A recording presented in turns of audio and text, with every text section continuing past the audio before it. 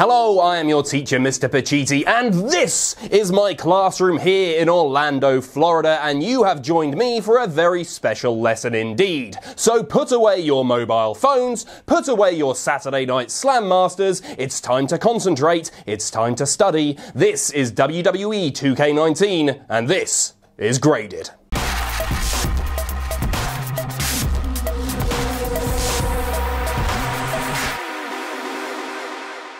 So, as you may well be aware, Cultaholic were recently invited to Orlando, Florida, to the WWE Performance Center to check out the Performance Center itself, interview some WWE superstars, and get the first hands-on experience with the new 2K game, WWE 2K19. I managed to play the game for a couple of hours, and overall, I'm really impressed with this year's edition. I'm already a fan of the WWE 2K games, but I did share some of the same concerns that you guys have had over the years. I'm going to grade WWE 2K19 here on 6 specific factors: gameplay, roster, graphics, creation, audio, and my career, and I'll also give a final grade for the game overall. So let's kick things off with gameplay. One of the gripes of previous editions of 2K WWE games is that things just feel too much like a simulation. You press a button, it triggers an action, and it doesn't feel quite like a game, if that makes sense. So after we entered the Performance Center, one of the first things we did was sit down, listen to a presentation about this year's game,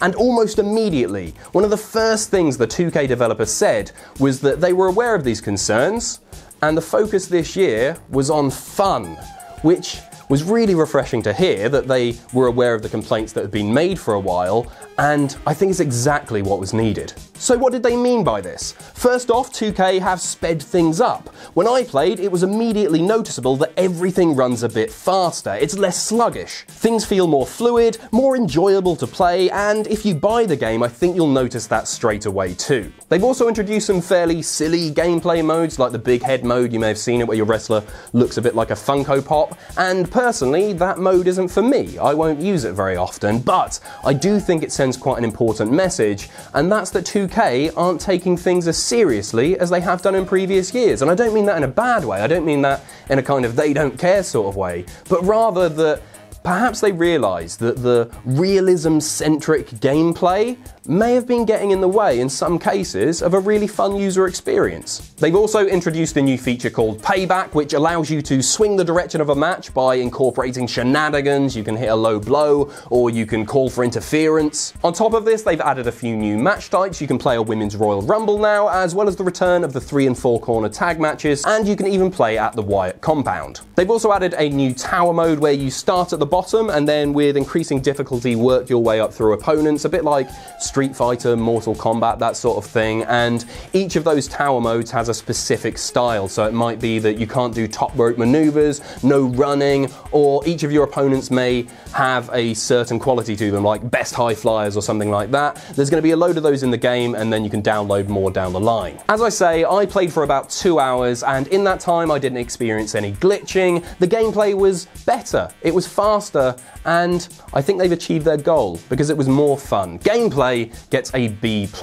It's now time to talk about the roster. So in the past few days, it has been revealed that a few of the superstars who weren't announced as being part of the game, such as Ricochet, War Raiders, EC3, and Bobby Lashley, will be available as DLC, but there are still a few pretty notable omissions, the biggest perhaps being Tommaso Ciampa. So Ciampa isn't in the game. As far as we know, he isn't going to be DLC, and that sucks. He's the current NXT champion. He's been involved with Johnny Gargano in one of the best storylines, not just in NXT, but in the WWE as a whole, and he was in last year's game. Essentially, Ciampa's lack of inclusion in the game is a massive shame. My understanding is that every year there has to be contract negotiations as far as who goes in the game and who doesn't, and obviously those negotiations this year didn't end well and he's not in the game. Who knows, perhaps this is Ciampa playing a heel and he doesn't want to be in the game for those reasons, but regardless, it's not good. I asked 2K about this at the Performance Center,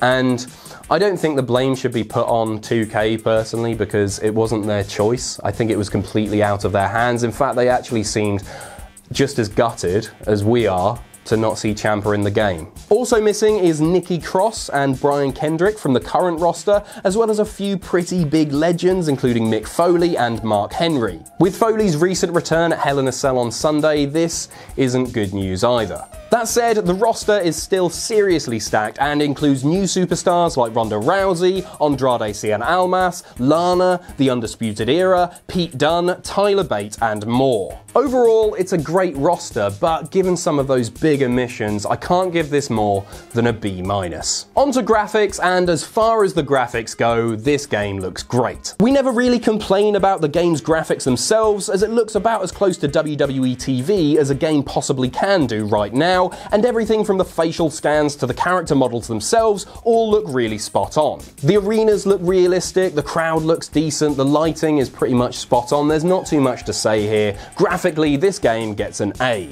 Onto creation, and I didn't really get that much of a chance to get hands-on with the creation suite. In fact, I generally don't use it that much. I'm a very lazy man who just downloads the hard work of other people. There are a few new features here, like new arena lighting effects. There's the ability to make your creator superstar look like a Minecraft character, all blocky. I don't know what that was, but perhaps the most exciting for someone who is incredibly lazy like myself is the ability to randomize your creator superstar's attributes. So if you just want to get in and play the game, you can do that very quickly. Year after year, we've seen improvements to the creation suite, and although there's nothing really groundbreaking here, it's still very possible to create ultra-realistic titles, superstars, arenas as they're introduced on TV, and as such, this gets an A-.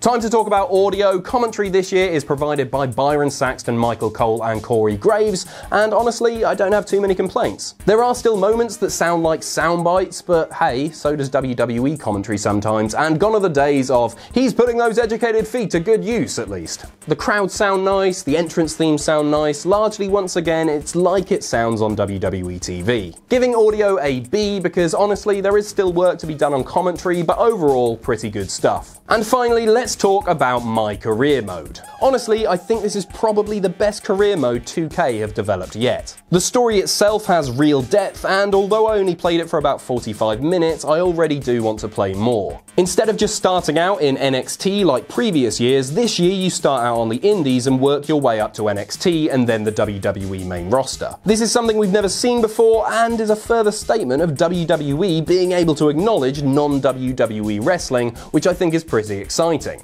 There are 5 core styles for when you create a superstar for My Career Mode, and your character can have up to 2 sub-styles. The biggest improvement here is definitely the story. 2K have clearly put serious time into making the narrative compelling, and it absolutely shows. I'm giving My Career Mode a B, and the only reason this doesn't get an A is because it's still not possible to play as a female wrestler in My Career Mode, which I think is such a huge shame. Given the huge advancements in women's wrestling within the WWE, I really do think this should be a priority for next year. Overall, WWE 2K19 gets a B+ from me. As I say, I've always been a fan of the 2K WWE games, but this year's game feels different. It's less a simulation of what we see on TV, and more a game. 2K have managed to balance fun and realism really effectively here, and despite a few minor issues, especially with the roster, I still think this is 2K's best WWE title to date. So that's all from me, thanks for watching, and you can follow me on Twitter here. If you enjoy what we do here at Cultaholic, you can pledge to our Patreon, that's patreon.com/Cultaholic. And most importantly, don't forget to hit subscribe and join us.